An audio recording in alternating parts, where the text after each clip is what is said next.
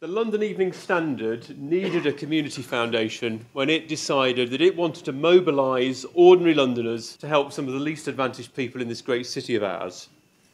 A community foundation was the vehicle that collected now over £12 million. It was a community foundation that found the groups that could use that money to make a difference to people's lives.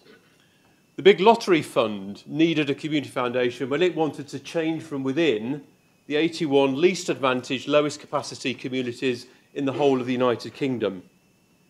The lottery couldn't find any charity to fund in those 81 areas.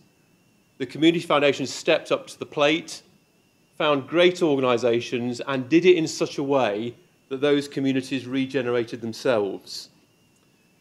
15,000 people use a community foundation for their giving, to make it exciting, to make it compelling, and to make it hassle-free. Community foundations are good news. In fact, they're great news. They exist across the UK, but what are they? In simple terms, they're charities. They're charities that exist partly to focus on the needs of donors, to help people who want to give locally, to give effectively, efficiently, and in a really rewarding way, to help communities thrive. A community foundation allows somebody to set up what is effectively a private charitable trust, a fund, within the umbrella of the community foundation that is a registered charity. That's my visual illustration, that's a fund. That allows somebody to give into that fund at a time to suit them, to suit their family, to suit the people who are planning their tax affairs, to make sure the tax benefits of giving are maximised to the full. When the fund is set up, the person who gives the money can set out the purposes for which that money is to be used. And then separately, at their leisure, they can work out how to invest that money in local charities in their area that will do the things that they want to see happen.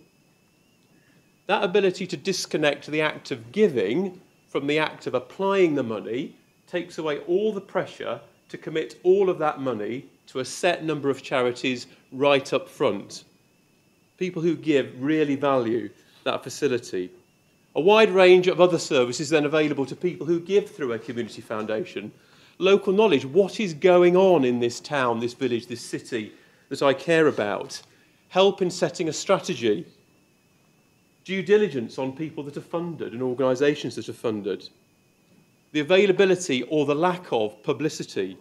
All of those services are available on an as-needs basis. But of course, I'm biased, I hear you say. Well, I didn't actually, but I'm sure you're thinking that. If you Google the McQueen Foundation, you'll see an individual who talks in very compelling terms about how a community foundation helped him and his family make a difference. Go to the McQueen Foundation website. On the About tab, bottom right-hand corner, you'll see Doug McQueen talking in very emotional terms about the anguish and distress that he and his family faced when their son, aged 27, committed suicide in 2007. But that website is not a story of distress and anguish. It's actually a story of what that family has achieved in the memory of Mark McQueen through the Community Foundation. What you'll see in Merseyside, which is where this happened, is that waiting times for young men who need counselling services for mental health issues has been reduced thanks to the work of the McQueen Foundation through the Community Foundation. Research has been undertaken in how suicide is handled from the perspective of families and friends.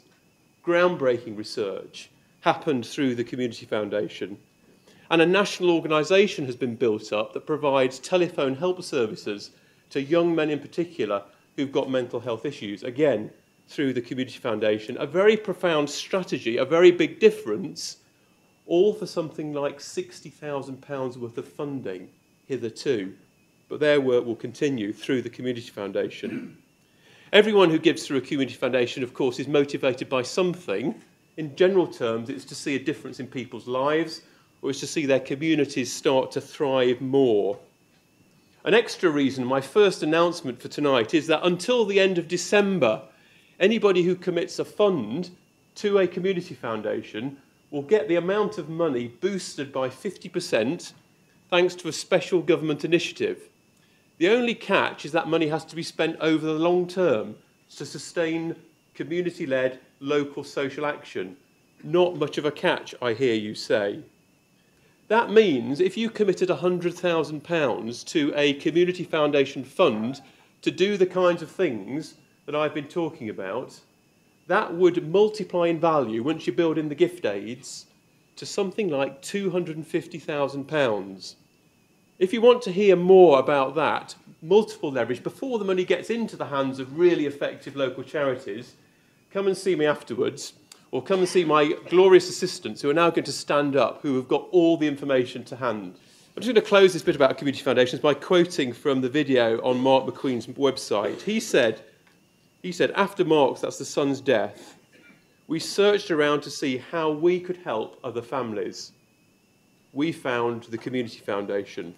Community foundations are available to all. They're available to everybody in this room. David's already said they cover the whole of the United Kingdom. And the same people that stood up just a few moments ago would love to tell you more. But that's not all.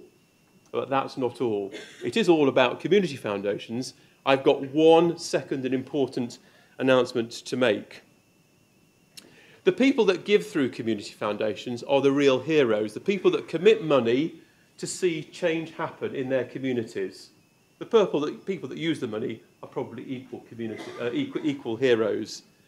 Tonight I also would like to announce that the Beacon Awards for 2015 are going to happen in April 2015.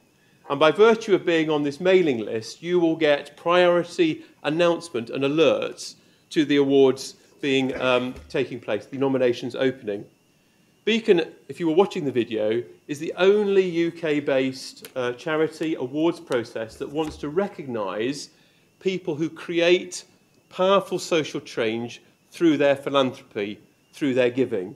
So look out for emails from Patchwork, because the Beacon Awards are coming. We want to make giving, philanthropy, more of a social norm. Beacon is the vehicle through which we hope to do that. So keep an eye out for it.